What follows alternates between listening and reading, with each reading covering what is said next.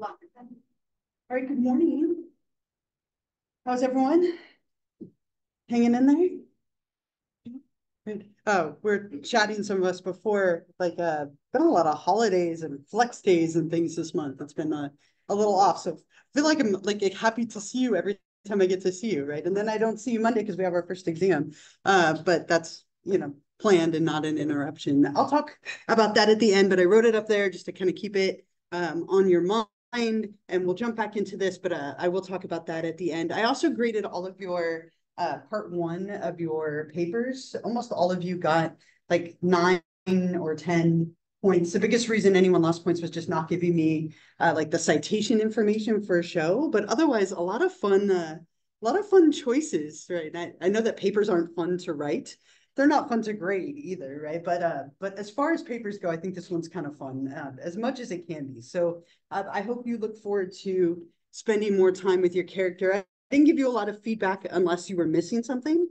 So most of you, I said like great, or I love your choice, or something brief like that.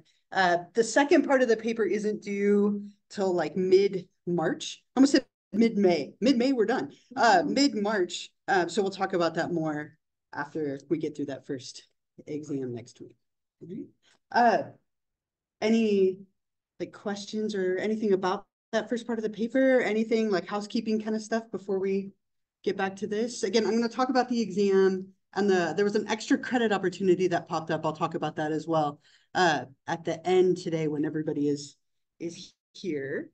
Otherwise, what we'll do is we'll go back, right? We talked last time. We spent a lot of time, just going to back up for a moment here because it feels like a long time ago, talking about stress, something that I'm sure you're all very familiar with. This is like the time where all those first exams are happening and big assignments. So I'm sure stress is something that's there for you at the moment, unfortunately. And then the systems that are involved with the hypothalamus activating these different systems and the toll that that can take on our body, right? As our glands and that endocrine system and nervous system are activated. And then we spent the last bit talking about trauma, and then acute stress disorder and PTSD. Anyone remember what's the key difference between the two? There's only one like main difference. Yeah. Yeah. Time frame, right? This one starts right away or within 4 weeks. So pretty soon after something, and it lasts less than a month. It's small, it's cute, right? Not really, but like it's smaller, if that helps you to remember it. And then we said they have similar symptoms and triggers and so on. There is a disorder that, now this isn't recognized by the DSM yet. Okay, now this is something that is actually really, really gaining a lot of, I don't want to say popularity, that's the wrong word, but like a lot of traction. CPTSD or complex PTSD, a little bit different, but it's something that has kind of entered the discussion a few years ago. And there's an offshoot of it called developmental trauma disorder, which is now recognized in Europe and part of their system. They don't use the DSM, they use something called the ICD, which is just their version of our system. And they recognize this and it's kind of offshoots. So I would be shocked if this isn't in the next DSM. But complex PTSD is when people have post-traumatic stress, but it's not one instance, right? A lot of the time when people experience a trauma, it's like one event or maybe like events in a very tightly clustered period of time. But this is somebody who's experienced like ongoing or like series of events. And it's typically something we talk about with childhood, right? That maybe during childhood, someone had emotional neglect or emotional trauma, or a parent died or left, or they grew up in hostile circumstances. It's very commonly referenced back to childhood. And so what it does is it causes this trauma response, and it's a little different in the way that it manifests, in the sense that it's got like this piece where there's a lack of emotion regulation. Oftentimes this can look a lot like borderline personality disorder in a different way. Like a lot of people who have been diagnosed with borderline personality disorder, we're actually starting to see that maybe it's more like CPTSD related. But a lot of similarity in the symptoms with like relationship difficulties, emotional regulation difficulties, a lot of like negative self perception. and changes in consciousness, meaning things like dissociating quite a bit. We're going to talk more about dissociating and kind of derealization behavior in the next half of this chapter. But I have a little video that kind of talks about these. I'll play it for you. But this is something that, again, is kind of a newer mental illness. It's been around, but it's something that isn't recognized yet and likely will be soon. So let me play this video for you, and then we'll come back and talk about it more. Just kind of give, but very similar to PTSD, but again, like differences in the sense that it's more of an ongoing trauma. The flashbacks that we sometimes talk about are a little bit different with this as well. So with PTSD, it's almost like you have dreams of the event, you see the event, or you hallucinate it, it's like on your mind. With this one, we tend to talk about what are called emotional flashbacks, which are a little different in the way they manifest. It's more like a feeling of being back in the situation that caused you to have the trauma in the first place. So maybe somebody abandoned you and you have emotional feelings of abandonment, even though it's not happening currently in the current situation. So it's more like your emotions can kind of become overwhelming and create like a period of time where you're emotionally almost taken back to what happened to you before. And then some of the like changes in consciousness and relationship stuff is also unique to this. So we'll see. Again, I would imagine this will be included in the next DSM. A lot of research and books and stuff about this right now. It's something that is gaining a lot of attention. Any like questions or thoughts, anything here? Yeah. Sure. So the DSM-5 came out in 2012, I think it was. And then they did a text revision update of it a couple of years ago, like a year and a half ago. And so typically it just takes time there's a whole panel of hundreds and hundreds of psychologists. They have to review it and then add it. It just takes time. So I would imagine when they're doing all that for the next one, it'll be in. Okay. And yeah, they meet like constantly. They change the names of disorders, right? They take some out, they put some in. But I think it just didn't make timing wise. So it's not a matter. No. Yeah, it's just not official yet. Yeah, but it's something that a lot of people are diagnosed with. So what they would diagnose in every single category of disorders, there's something called an NOS diagnosis. NOS stands for not otherwise specified. So somebody could have this, and what they would do is they would say anxiety disorder, NOS, not otherwise specified for now, or stress disorder, not otherwise specified. And so sometimes when people don't fit neatly into what we currently recognize, that's what they'll diagnose. But yeah, it was just a matter of timing, I think, more than anything. More research now than we had in 2012. Mm-hmm. Anything else for the moment? Yeah. When is a new DSM written? Like every Yeah, I mean, so the gap between like the first and second one was quite long. It was like 30 years or something ridiculous. But usually it's like every 10 years or so. They end up with a new one or a revised one, right? So we just revised the DSM-5, but I mean, it wouldn't shock me if in the next few years we see a DSM-6 or a major revision to the 5. It tends to be every like 10 years or so. So some things about why people develop these disorders and then some treatment. It's tricky because a trauma is enough to cause a disorder, right? Like by itself. But if you experience something traumatic, it makes sense that you would react to it and struggle. But not everybody who experiences a trauma develops a trauma-related disorder. So why do some, but not others? And we have a lot of thoughts and theories. Psychology's a million theories, right? We have theories for everything. But one thought is that maybe there's something biological or genetic. So Bessel van der Kolk, the one I showed you the video of, who talked about what is trauma, would talk about like differences in the brains of somebody who maybe has undergone trauma at a young age and how that can wire you to be more predisposed to trauma later in life. So maybe there's something biological or genetic that makes you more sensitive. And maybe it's your personality. Everybody can handle different levels of stress and trauma, right? Like when I feel like sometimes the amount of stress that I have in my life would cripple like the average person, right? Like my mother-in-law, it's always my poor mother-in-law. My mother-in-law, like the littlest thing, she's done, right? Like she's in tears, she's done, she's shut down. Versus like I feel like I could handle like 19 times what she can, right? Like everybody kind of has their own threshold for what is too much, or maybe not even enough in a way to motivate you or stress you out. So your personality can matter, how you were raised, right? The things that happen when you were quite young, right? And how that might, again, set the stage for things like biological factors and so on.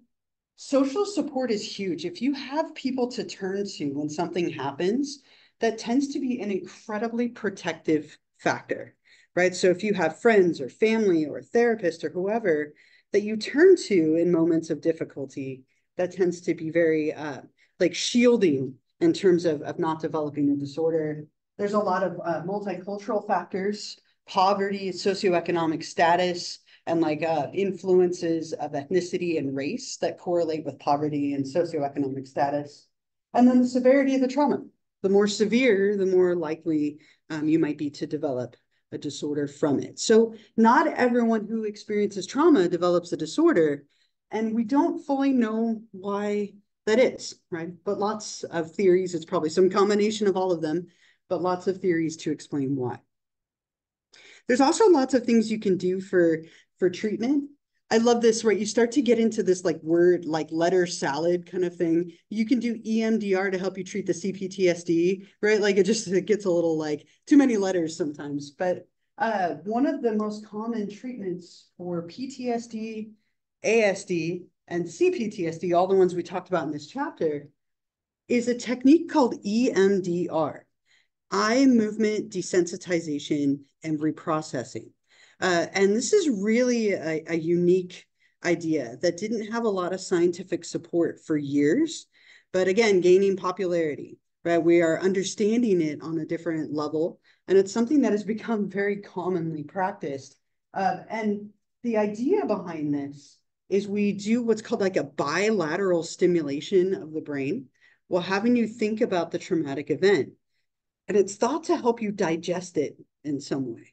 The leading thought is that if someone has a trauma, it's almost like it gets stuck in the brain. Like our memories all get processed and kind of digested, but the trauma got stuck and it wasn't like broken down and digested and absorbed in a way.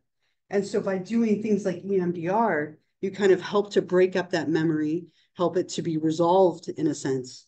And really, really interesting process, right? Like I've been trained in EMDR, and as part of the training in EMDR, I had to do EMDR. And I have to tell you, it changed my entire opinion of the whole thing. I was like, oh, it's just somebody standing in front of you, like moving their finger back and forth. And that can be the way it goes. I actually used what were called little tappers. Some people use a light machine. You follow this light machine back and forth and you activate the eyes. Other people use tappers to do like a bilateral stimulation where it activates you in that way. But you think about something that bothers you while also having this activation. And again, it's thought to bring it to the surface in a slightly different way. Really, really wild, really commonly used to help process trauma. And I found a little video that kind of talks about it, similar to the last one. I hope they're helpful. Sometimes it helps to hear things in a slightly different way. So I'll play it for you, just kind of giving chin. And this is true in general of therapy, but it's also very true of trauma treatment, is that it often gets worse before it gets better, right? And I think that's something to, that's important to know if you're going through any of these things, especially something like EMDR. Oftentimes what can happen is as you're digging all of this stuff up, it gets significantly worse and harder before it can get better, right? But the idea is that you do some kind of, it doesn't have to just be the eyes, some kind of bilateral stimulation of the brain while thinking about the trauma, and then it tends to help you move through it quicker. This is probably the leading method. You need to do some kind of therapy in order to heal from the trauma. Kind of talking it through doesn't always tend to be enough, and medication doesn't tend to be enough, right, to deal with the anxiety. So this is kind of the hallmark method, if you will, for working on dealing with PTSD. There's also kind of a newer thing that's also becoming popular called IFS, or parts work.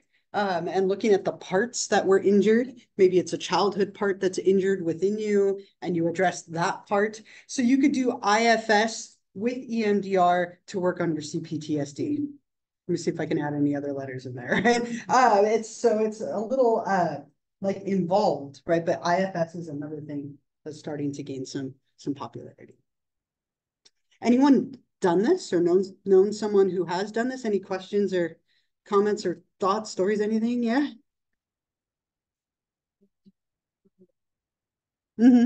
Okay. Was that helpful for them?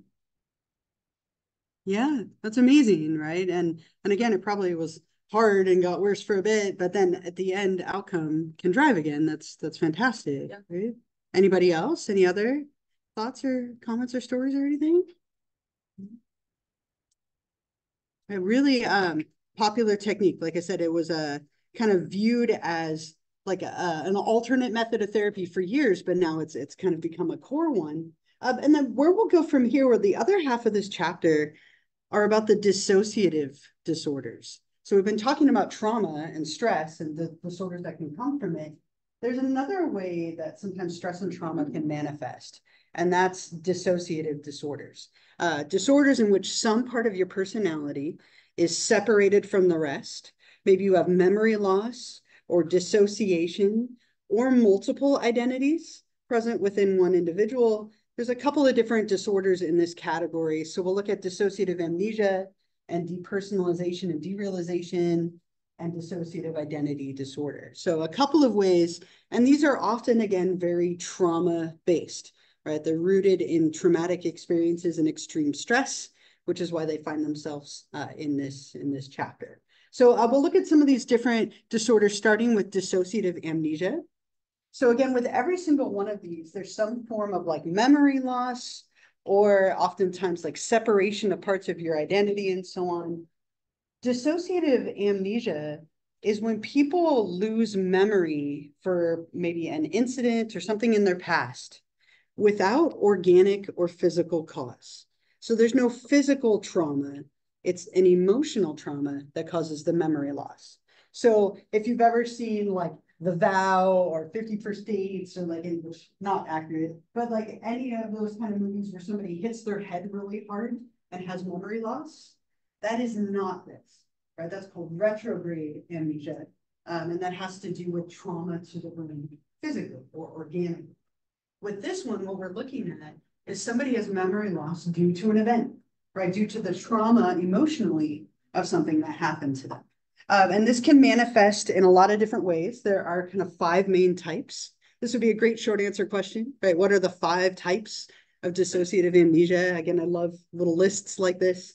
I won't ask you the difference between the first 4 because they're kind of a little bit confusing and they overlap. But I might ask you specifically about this last one, which is like a key term. But this can show up in a few ways, right? Localized is when somebody remembers some of the experience, right? Typically beginning with the disturbance, right? So it's localized or kind of specific to part of the event. So a lot of people, for example, when 9/11 happened, right, they said that they remembered the buildings getting hit, but nothing after that, right? So like once the event starts, you forget everything like that has come after. So it's kind of specific or localized to the event.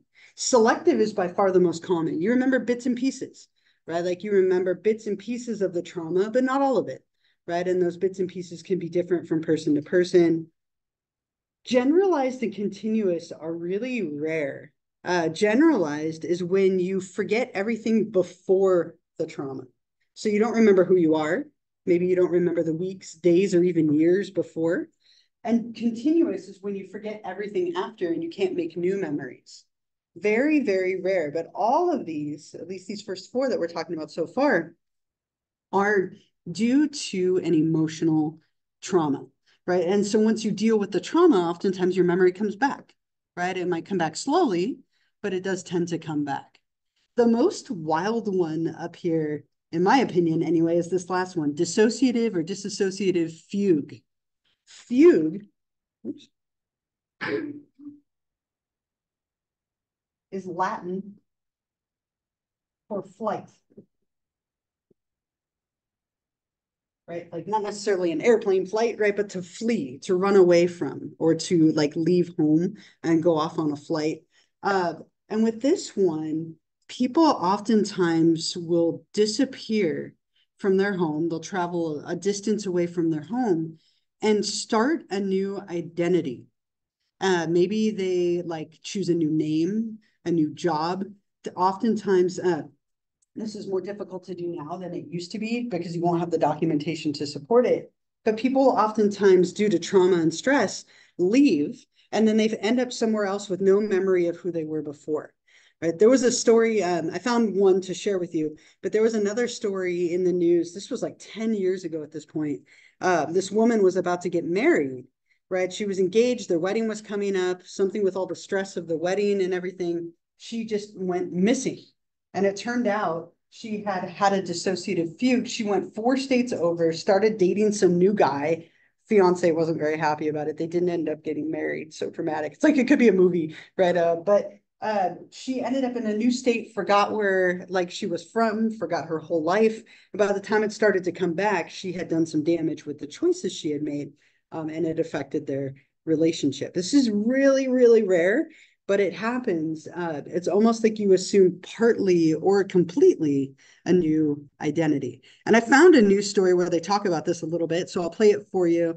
Oftentimes people will kind of come out of the fugue and they have no idea who they are or where they are and what's happening. And so this guy in this story, he goes to like the news to see if anyone can help him figure out who he is.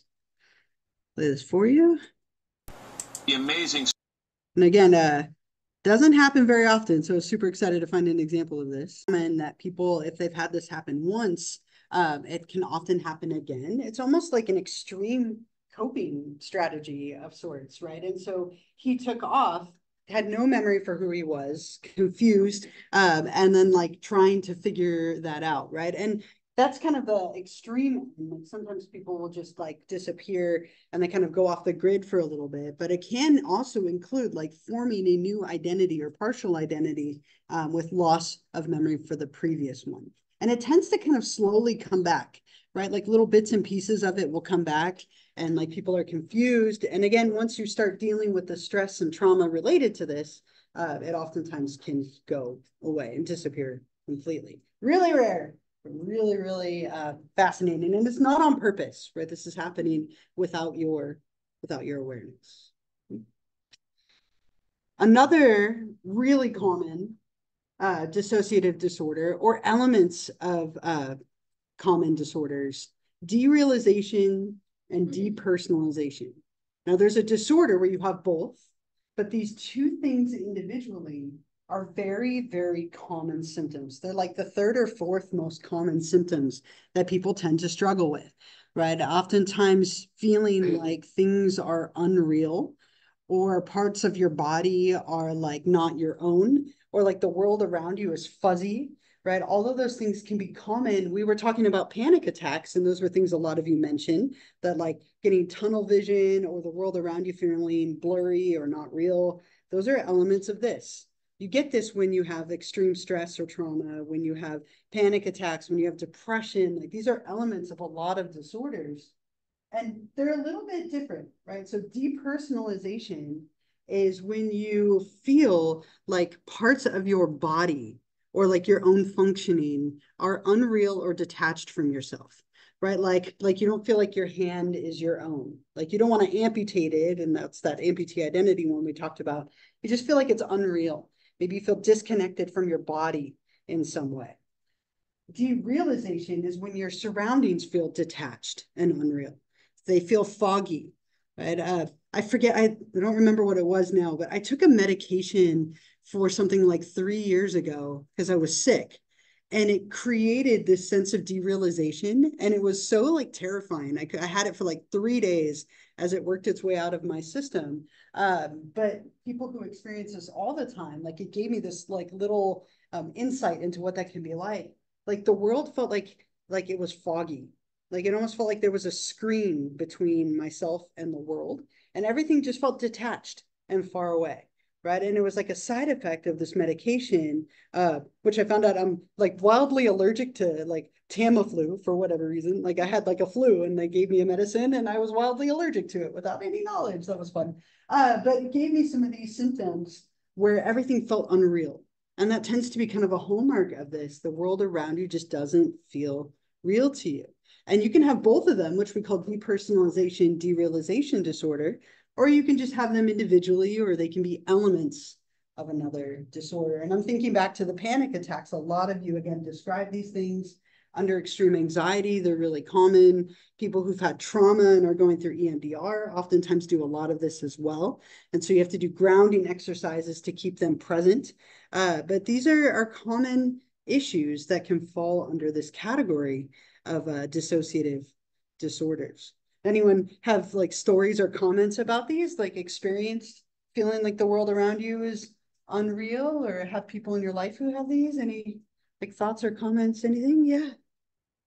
This disorder, and like it's really scary because she sometimes doesn't like recognize like where she is or like, like that. Yeah, right. So it can be extreme at times, right? Yeah, and how scary, right? To like all of a sudden feel like everything around you is unfamiliar and unreal. It'd be scary. It's really scary. Yeah. Uh-huh.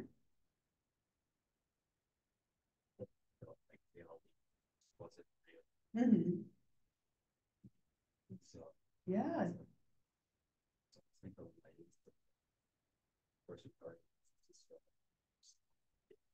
Sure. Yeah, right. And like, so as a symptom of something else, right, you kind of got an idea of what that would feel like. And this can be extreme or it can be mild, like it's almost like, how when you're in a dream, nothing quite feels real. And sometimes you wake up and you don't know what's real and what isn't. It's like that, but all the time. It can be really like scary to have an episode of this or like feelings of this. And again, they're common symptoms, or you can have this specific disorder. And when people have them to the extreme, it can lead to something called dissociative identity disorder. Anyone know what this used to be called? It's gone by a couple of names over the years. Yeah. Multiple personalities, or anyone know the other one? Split personality disorder. It's changed names a couple of times over the years, but DID, or dissociative identity disorder, is when people have more than one identity within their like physical body and in the mind, right? So it's almost like an extreme form of dissociation, in the sense that you might have something so traumatic happen to you that you repress that personality and create another one to try and deal with it. This is also something that's relatively rare, featured in a lot of movies, but not typically featured very accurately. Like Fight Club doesn't do a great job of featuring this. Like it's a super popular movie about this, but it's not very accurate. Oftentimes with this, what happens is you have people who have multiple identities, or personalities, which we call subpersonalities, that can emerge and take over, right? And depending on the relationship between the identities, it can have profound memory loss related to it. Is that a split it from the class? Yeah. It's so exaggerated, right? I mean, it's an interesting movie, like, but I think like the ideas behind it get at the disorder, but the way it's portrayed isn't very accurate. No. Yeah, like Split, which was like it was a popular movie. It doesn't do the best job portraying it, right? But it is one portrayal of it for sure. There's a bunch. Like my favorite portrayal of this, I don't know if any of you watched the show Bates Motel. It was one of my favorite shows for a while, like super sad, but it's about Norman Bates before he became like the man in the Psycho movie, right? And they portrayed him as having dissociative identity disorder, right? And so he would commit these murders when he was in another personality. Really cool show. It's long done now, but I'm sure you could find it if you wanted to watch it.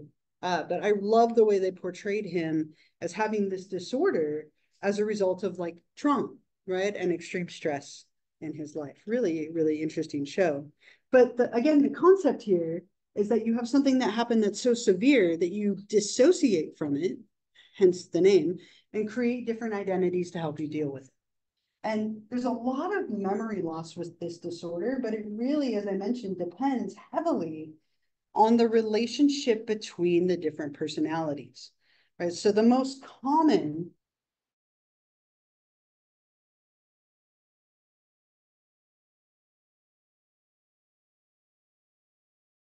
right, which means there's like one dominant person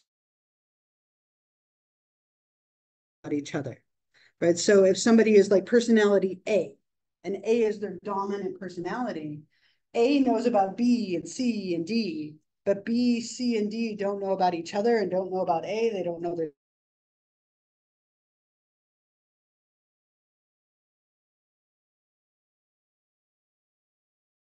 this is by far the most common. The easiest to deal with is mutually cognizant. They all know about each other, right? And with mutually cognizant, it can actually be relatively easy to work with because you can ask to speak to the other personalities because they all know about each other. There's very little memory loss. And by far the most difficult is mutually amnesic. When they don't know about each other, there's profound memory loss. And it can be very, very challenging to work with this individual because you have to wait for each personality to emerge and explain it to each personality. And you're kind of at the mercy of waiting for them to come forward. Right? Not the most common disorder, but there's, again, a lot of portrayals of this in the media. They changed the name because it was thought that it wasn't a full personality. Instead of multiple personalities, it was dissociated identities. Right? They're like fragments of an identity. They're not anything like full or whole. And I have to tell you, I have a story with this. I have seen this once, only once, my whole life, right? And it was wild because I didn't know what it was when it happened. When I was training to be a therapist, I had a young woman, college student, because I was on a college campus up in Humboldt. And so I had this young woman who came in and I had diagnosed her with depression, right? Really, really like quiet, really like down and low, hence the depression diagnosis. Like I would describe her like mousy, like super shy and intimidated, very introverted, having a hard time with being away at college. She missed her family, she didn't have a lot of friends. And we met for like 6 weeks, 6 or 7 weeks, something like that. And every time she'd come in and we talk about similar stuff, and she was like very quiet, very shy, very like emotional. And then all of a sudden, like it was like week 7 or 8, she came in and she was just wildly different. And she was really up. She was talking a million miles a minute, really animated, talking to all these people she had never mentioned. And in my mind, and we'll get here soon, I was like, oh, she has bipolar disorder. I'm seeing the manic side. Because sometimes that happens. You can see a client for a long time, you only see some of their stuff. And so in my notes, I made a note like manic episode, possible manic episode, talked to my supervisor about it, and we changed her diagnosis to bipolar disorder. Didn't think a whole lot of it, but it was the next session that it got interesting. So she comes in the following week, and the first thing that she says to me is, I want to apologize for not being here last week, right? It's really not like me, but I missed our session and I'm really sorry. Like, I don't really know where I was, but I know I wasn't here and I'm sorry. And like, so at this point, get my full attention, right? I was like, well, no, like you were here. But I'm glad you brought it up. You were really different last week, and I wanted to talk to you about it. And she's back to quiet and shy and depressed and mousy again. And she's like, no, like I wasn't here. Like I honestly, I don't remember where I was. Like she was so confused. She's like, I just feel bad. I'm not really like the kind of person to like flake out on stuff. And I had my notes, right? And I'm like, yeah, you were here and you talked about this person and this person and this and this and that. And she's like, I think you have me like confused with somebody. I don't know any of those people. Like, are you sure? Like, she's trying to be really polite, like, saying like, are you sure that that's me? You're thinking of somebody else. And I'm trying to be really polite and not be like, you're the one in the therapy chair, not me, right? Like I know where I am. Like I'm grounded. I know what's happening here. And we like did this like little like awkward dance for like 10 minutes of like, I was here, no, you weren't, yes, you were, like back and forth. And it felt really important, right? Like to deal with. And we couldn't move past it. So as a therapist trainee, you're recording, you're videotaped, and you get to watch those videotapes with the supervisor and like go through them and how well you did and all this stuff. Super awkward by like far. It's really uncomfortable. But in this one instance, it was incredibly handy. So I was like, if you don't mind, like, I will go get the tape from last time so that we can like settle this. Basically, I'll go get it so I can show you that you were here, right? But I didn't say that. And so I go get the tape. It was literally like a VHS tape, right? And then I got my supervisor because this was really like abnormal. And my supervisor came in and sat down. We played the tape. She was there. I was not wrong, right? And she just starts crying. She's like, "That's me, but who am I talking about? What am I wearing? Like that's me, but that's not me. I don't remember that." And I'm just like, absolutely, like my like mind is going like, what is happening right now, right? It was so wild. It was the only time I've ever seen this. And it turned out she had been having these gaps in memory, right? These blackouts, if you will, which are really common with this disorder, that she had created a very extroverted, outgoing part of her personality to counter the shy, introverted part that was struggling with being away from home and not having friends. And like when she switched to that other personality, she had no memory of it at all. Right. And wild. And it was so sad because I had to refer her out. I wasn't qualified to help her as someone who was a trainee. So I never got to see her again. And I have no idea what happened. And that was so painful for me because I cared. Right. Uh, but that was the one time I've seen this, and just the look on her face. Anytime anyone says, like, oh, this is something that is faked, like watching her watch herself on this film and have no clue what she's looking at, like watching herself but not remembering it and just crying. It was so like, just it shifted my perspective on this so drastically. And it can be that way where people have memory loss when they switch, right? And so there's a lot of like journaling that you do to help you keep track. But really, really wild. And the personalities can be very different from each other. She, as her core identity, was very shy and introverted. This other personality was very extroverted and outgoing. And oftentimes the identities serve a purpose. Yeah. See, you can meet music or. Only time I've seen any of it. I've never seen it ever again in movies, right? But in person, that was the only time I've ever seen any of it, right? And yeah. This is just kind of a random question. It's not super important, but was she mentally upset? Because you remember she had an appointment. Oh, that has eaten at me for years. Yes, like so. I always like somebody always asked that, right? And it drives me nuts. Like it must have been written down somewhere in like her planner or phone or whatever. And like she didn't act like she didn't know me. Like when she sat down, she knew who I was. She interacted with me like we knew each other.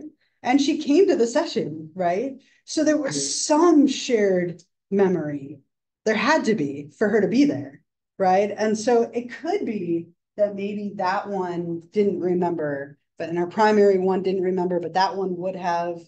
I never got to see her again to know, but that's something that my whole, like, it's been 10 years or more, like 15 years maybe. And I still to this day wonder, like, how did she know to come to the session and know me and what was going on? And I'll never know.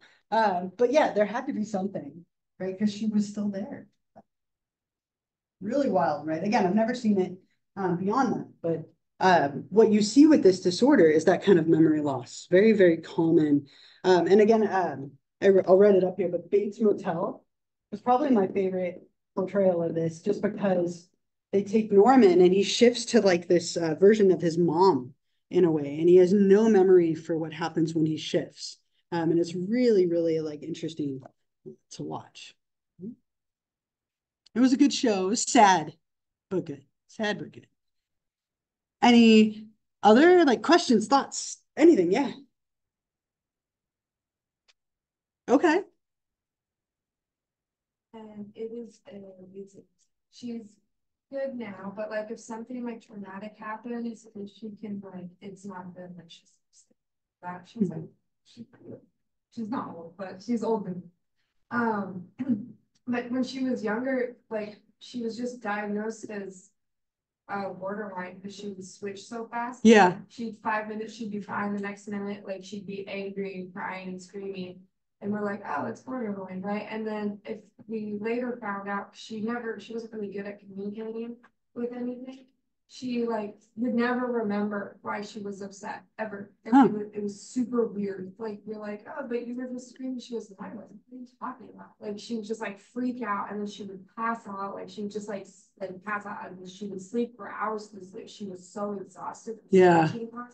Yeah. And then she had this one, I think she only has 4, but she has this one where if she like gets freaked out about anything, she just like, it's like she's almost like she's violent. She has to like protect herself. It's like insane. Like it's really crazy. And growing up like with her was just interesting. Our parents kind of kept her in the living room because you never knew what you were gonna get. Yeah. She just was very, very, very interesting. She's 29 now. She has a job and she has a husband. Like she's like good now, but like growing up, it was like sure. It was super deep.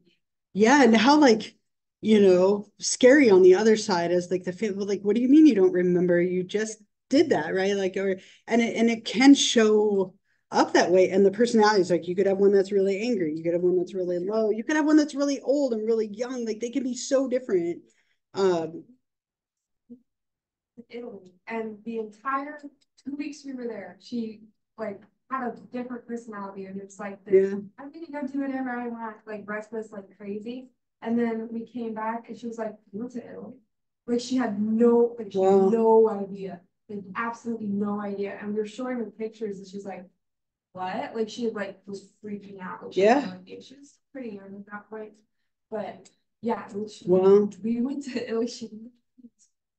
That is wild, right? And like, right? And people oftentimes think it's fake, right? Because it feels like it has to be like unreal, like you're faking it. Of course, you don't remember what happened a minute ago, right? Or whatever. But even when they do brain scans, like the different personalities will have different like brain activity levels.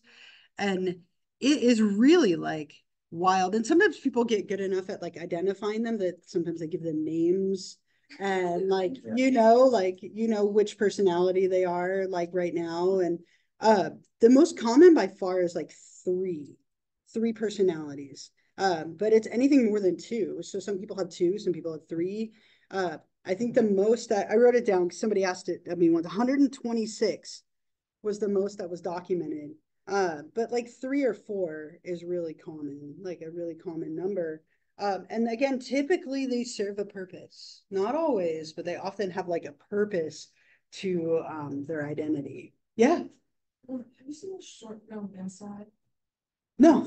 It's like this guy, I don't know if it is, but it's like this guy he's in a mental hospital and he's trying to get out and he has to talk to a therapist. Okay. But he's talking to like all these different personalities and they're all telling one of them what to say. Yeah. I don't know if this isn't that you just switch and that one has some brain.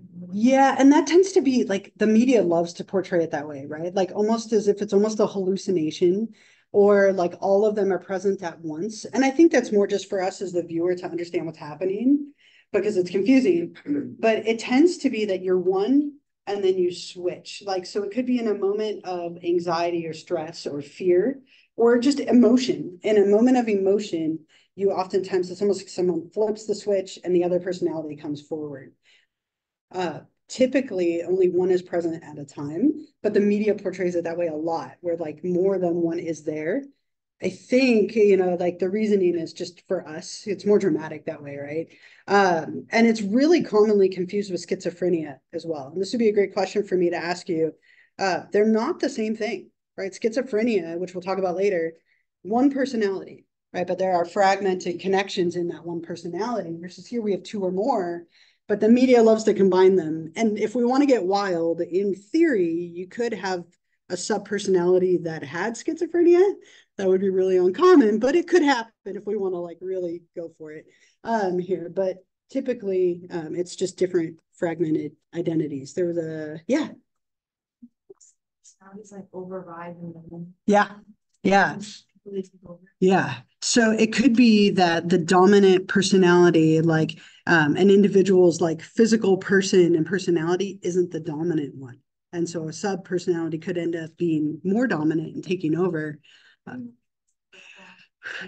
It's so hard to know. And this is a lengthy process of like slowly eliminating personalities, right? And that's kind of the main goal with this is you do something called fusion, where you try and identify the different personalities and then get rid of as many of them as you can. You fuse them together. So really like bad example in terms of a movie, but Me, Myself, and Irene, if any of you've seen that with Jim Carrey, like he is like a pushover, everyone like walks all over him. So he develops this personality that's like really outgoing and like almost like violent and like and it has a purpose, right? And so you find ways to incorporate those parts of that identity into the main identity, but sometimes it's hard to know which one is the main one, right? Especially if they've had it for a long time. Yeah.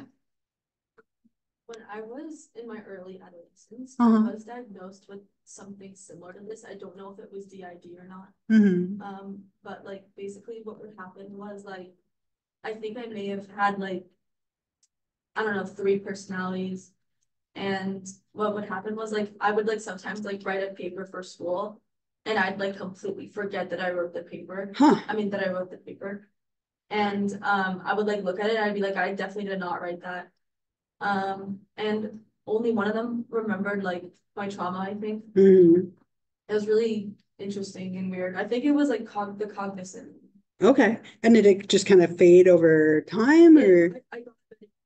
Okay. And it really helped manage it. Yeah. I don't know if it's like moving on, but it's mostly. Okay. Like, yeah, and like every other disorder on a spectrum, right? Right. So sometimes people have this in a very mild way. And it's hard because we all have different parts of our identities and our personality, right? Like I was actually thinking this yesterday, like that like we all have an ability to adapt to situations, right? So maybe you're with people that you're friends with and you feel very comfortable and you're really outgoing. And then you're with another group of people and you might be kind of more shy and reserved, right? Like I imagine a lot of you are different in here than you are out with your friends, right? Or your family. You have different elements that come forward. DID is like an extreme version of that, right? Where like those identities or parts of your personality become an identity, right? And like then the memory loss is what makes it so hard. Yeah.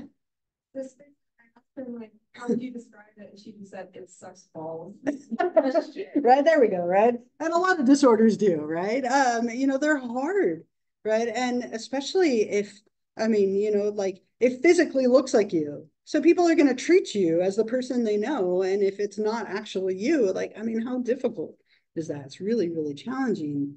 And again, a lot of these are rooted in stress and trauma, right? Something happened that you couldn't handle, so you dissociate from it and create another personality. And that's when we tend to switch is in moments of stress and trauma. And so we can do some things like hypnotherapy is one thing that we might do to try and bring personalities forward. Under hypnosis, you're much more like suggestible. So we can say like, I'd like to speak to this other identity. And sometimes you can access that in a different way.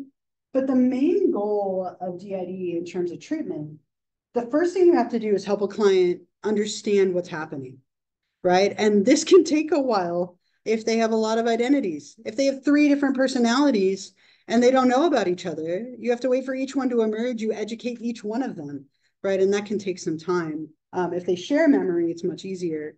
But you help them understand what's going on. Like maybe having them journal, it's a big one to recover gaps in memory. And it's wild if you look at journals of people who have DID, the handwriting is different. The expressive style is different. So like one might be really small and neat, and the next one's like very creative and loopy and big. Like their handwriting is even changing from personality to personality within the same physical like person. So trying to recover those gaps, and then you're trying to integrate into one personality. So what is the function of each one? Let's understand it, and then try and eliminate them if possible. If you have 4, let's try and get down to 3, and then let's try and get down to 2. And like identifying like triggers for switching and things like that. Very difficult to deal with when they aren't aware of each other because it can take some serious time. think that's what I did in my therapy. Like we like tried to eliminate it down to. Yeah, and that helps, right? Like if you have 3 or 4 and you eliminate even one, and then maybe you can eliminate another one, right? You're getting closer to being more integrated. Yeah. Yeah. I mean, when they do like you mean, how do you mean? Like in terms of? Like different parts to bring that up. Oh, okay. Oh, what I meant to say is, if it wasn't clear, is that there's different activity patterns that you would notice. So like everybody has like a natural like level of energy and brain waves that you would see if you were to do like an EEG or something like that. And so what you might see in an fMRI or something along those lines is just different patterns of activity, more than different parts of the brain, same parts, just different levels of activity from one personality to another. Indicating there is some biological evidence behind it, because a lot of people think it's fake, right? I mean, it seems fake, and people have tried to fake it, especially to get out of crimes.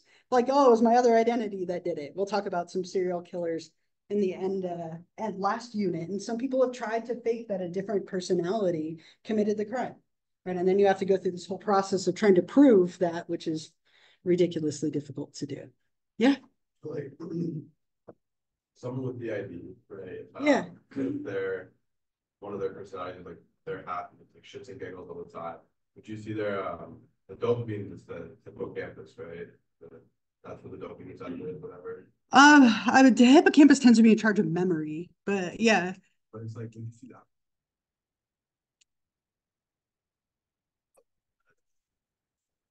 Like, or what it should be like. Not necessarily, right? But you might see, I mean, the depression one, maybe, right? When we're depressed, like different areas of the brain are more or less active, like the frontal lobe, the amygdala, the hippocampus is one of them as well. And so it might be like if one personality was really depressed, you would see like a difference there, but not necessarily with like memory and things. But with depression, it's totally possible. So let me take the last bit of our time here to talk about the stuff that's over there on the board. So let me get to our Canvas page really quickly here. So on Monday, so that is the last unit for this, or the last chapter for this unit, which is wild to think that we're already like 1/3 of the way through the semester, maybe even a little bit more. But we have our first exam on Monday. And so I just want to talk about that a little bit, make sure that you are as prepared as you can be for that. So on Monday, we have our first test, and your test will be taken on Canvas. Now, I started doing this in all of my classes during COVID, or like right after COVID when we came back. And I feel like it's like such a kinder way to do exams. Like exams cause people a lot of anxiety and a lot of fear, and sometimes that's crippling for people. My partner has awful test anxiety, and so I think it's maybe shaped a little bit by that. But the exam will be on Canvas. So what that means is we won't have class in person on Monday. You'll be taking your exam online. My other class that's right after this, right? Yours is today, right? But on Monday, what will happen is the exam will open up at 12:01 a.m. So basically Monday morning, like right off the bat, and it'll close at 11:59 p.m. So you have this hour and 15 minutes free to take it. I'm giving you that time. But if you would rather take it later in the day and sleep in, or take it earlier if you're up, right, it's up to you. You just need to complete it by 11:59 p.m. and it will be gone. So if you'd rather sleep in, have a nice breakfast, think of me, right? If you have a nice breakfast, right? You're welcome to do that and take it later in the day if that works for you. Or you can take it at this time that will be free. So during the exam, you can use your notes, you can use your book, you can use anything at your disposal. Please take it alone, right? Take it on your own. But I would really encourage you to study like you would for a normal in-person test. And so let's look at it a little bit together. Let's talk a little bit more about that. The exam, like I want to make this over so badly. The exam is over here where it says quizzes. I don't know if you can see it. When you click on quizzes, you'll see it's right here. It has 82 questions on it. It's worth 100 points, right? And you have 75 minutes to take it. You have the exact amount of time you would have if you took it in here. Now, I haven't made it any harder because it's online. So it's not like artificially hard because it's open note and open book. But a couple of things you'll see when you click on this. If I click on student view, it won't let me show it to you. So you have 75 minutes to complete the exam and you only get one attempt. So make sure you're ready and organized before you begin. Now, what I mean in my head, like to me, when I say ready and organized, make sure you have 75 minutes to take it, right? You don't want to take it if you're out of time. Make sure that you have good internet connection. You have a quiet place to take it. Make sure that you've studied and you've prepared, that you're ready, right? Once you're ready and you hit start, you're in it. So just make sure you know that you have that one attempt. As I said, you can use your notes, you can use your book, but if you're trying to understand and look up each answer, you will run out of time. And that is a little bit purposeful, right? If you took it in here 75 minutes, and even on here, it's plenty of time as long as you've studied and prepared. But if you're trying to look everything up, it won't be. So just, again, make sure you do study. Canvas will stop your test when you run out of time. So if you don't know something, skip it and come back to it. That's totally fine. You can skip ahead and come back. And then you'll hit submit at the end. And you'll get a grade for everything but the short answer. There are a few short answer questions, which I have to grade manually, but you'll get a grade for all the multiple choice and true false ones, which is the vast majority of the test. Now, a couple of things for those of you, some of you have taken classes with me before, or you're in another class with me now. I will never trick you on an exam. There will never be a trick question. They're stupid. They do nothing but cause anxiety, right? So if something seems unclear, read it again, right? I will never trick you. I want you all to do really well. So I've made a study guide for you and I want to show you that as well. But just make sure that you do study and use this. Most of the questions are multiple choice and true false. So if you're preparing for those, you should be in good shape. But if you go right here, you can see study guide number 1. And so after I finish making the exam, I go through and every single term or concept on the test, I put on the study guide. So if it's on here, make sure you know it. If it's not on here, you don't have to worry about it. Right? It won't be on the exam. So if it were me, and I'm like a ridiculous student, I'm one of those students who gets pissed if I miss one question on an exam. I still remember a test that I took in graduate school 20 years ago that I didn't get an A on, right? I'm that student. Obnoxious, but that's okay. So if it were me, what I would do, I would write all of these terms out. I would type them all out. I'd have them printed in front of me. That way, if I'm taking the exam and I forget what the 5 axes of the DSM are, I don't have to go through the lecture, the book, my notes, everything and waste valuable time. I can just look at my study guide. It's right there, right? So it's up to you, but I think it's always better to over prepare than to under prepare, right? You don't want that moment halfway through the test where you're like, crap, I should have done more. And it causes anxiety and it spirals, right? So over prepare, you can always dial it back. But if it were me, I would have all this written out in front of me. I'd review it, I'd study it, and then you can reference it during the exam. Because again, if you're trying to find it in the book or the lecture or the videos, it's going to eat up that time. And what I've noticed, and I keep track, the average amount of time people take is right around 58 minutes. You have 75, so it's plenty of time.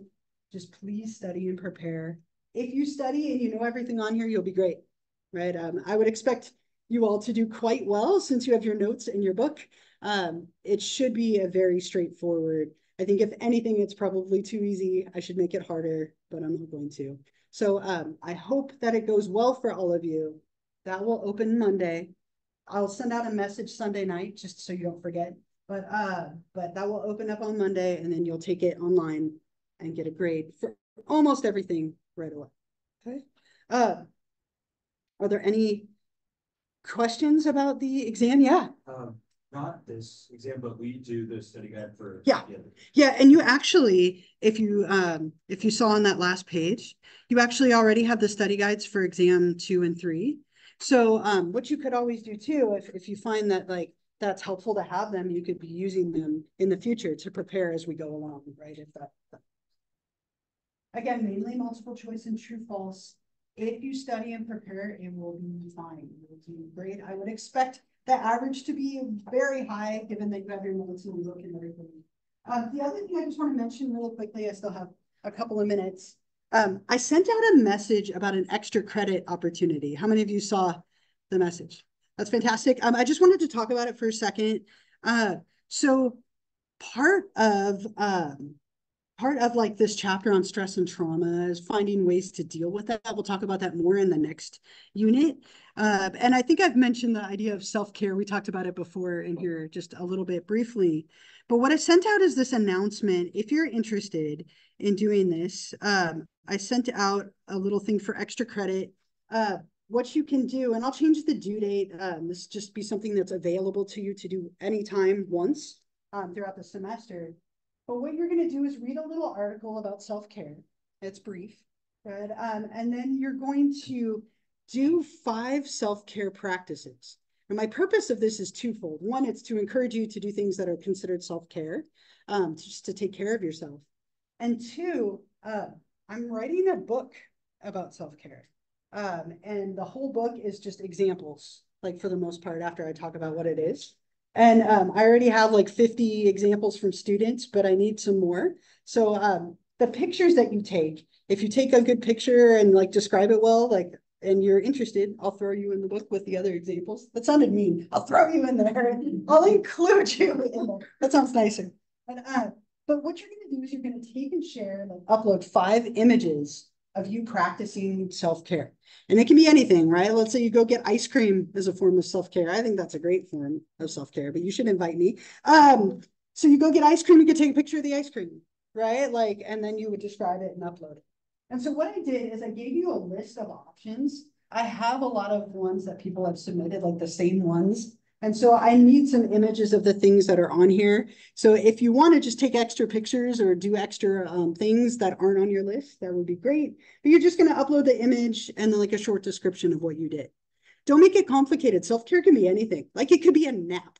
It could be a snack. It could be going on a walk. It could be enjoying the air outside. It could be going to get your nails done. It could be anything. Anything that allows you a moment to care for yourself in some way. And if you want to do that, like for extra credit, you can upload those images on here. And then, yeah, you get extra credit for doing so. So I will reward you for going to get ice cream and taking a picture of it, right? I think that's very nice of me. Or cake, self-care, self-cake, whatever, right? Either one. So I'll hang out for a few minutes if you have any questions, but I won't see you Monday because of the exam. Good luck. You got this. And I'll see you Wednesday for the next unit. You too. Thank you. 5. So basically 1 for each picture. Yeah. You're like, ooh. Oh, good. Okay. I can't remember my phone. Yeah. And it was like upload and I chose that. Mhm. I think it just. You still love technology. It's like, and it's like, luckily you have the image of it. Yeah. It's totally fine. Yeah, and I haven't updated it yet, but I saw that you emailed it to me, so I will update that. Thank you so Yeah, much. thank you for saving it. If you know that I do double time SML. So it should be, let me Thank let me you. close Just this. to make So- sure, some teachers. Yeah, no, thank you for checking. What's your last name? Okay, let me just make sure that I have it in here. While you're with me, I don't want you to not have what you need. Yep. So you have 75 extra minutes. So when you go to take it, it'll show up as 150 minutes. Okay, and also for the self-care thing, is it gonna be open? Yeah, for the rest of the semester. So I'm not sure if I need to, I'll change the date so it can be anytime between now and That's then. how it would be. Oh, okay. Yeah, it's just because I was going to talk about it. Thanks for letting me know. No, I'm going to make it so you can do it anytime between Okay. now and the end of the semester. Mhm. Yeah, of course. tonight. No. So I set that so that I would talk about it today. But I'm changing it right now. It'll be due by the end of the semester. Yes, you have all the way till the end to do it. Of course. You put that in May. May 8th.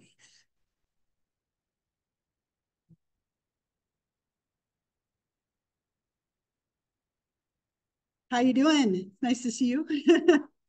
Okay. Yeah. It's funny to say, but sometimes that is, all we can do, right?